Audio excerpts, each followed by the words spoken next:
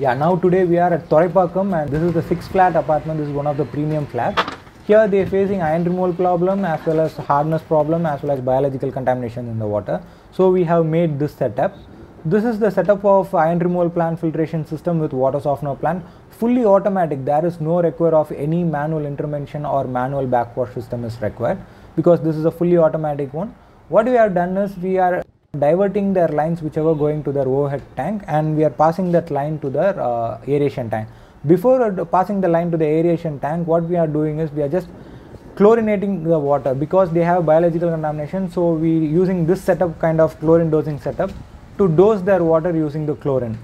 See, we should not pour the chlorine into the aeration tank because it won't get mixed to the aeration water. So we are dosing the chlorine into this water whichever passing to the aeration tank.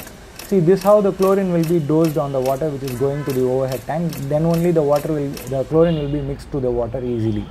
This is the line which is going to the overhead tank and this line will go to the aeration tank and it will spray in a aeration method. This is how the aeration water will be stored in the aeration tank. Why this concept is because the iron has to be easily coordinated with the air and it has to be get rusted and it has to settle down easily. So this is the aeration process.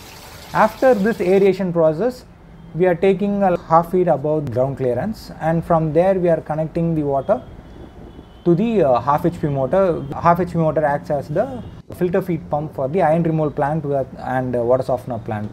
Here these 3 cylinders are the iron removal plant as well as water softener plants. The first 2 cylinders is iron removal plant and the third one is water softener plant. Both are all 3 units are a fully automatic system, so no manual intervention is required, no manual backwash is required. We set the time so that the backwash will happen automatically, and also for regeneration no need of doing it manually. So after regeneration, this is the line which goes to the overhead tank and the biological contamination free water, iron free water, water softener water will be stored in the overhead tank. Thank you.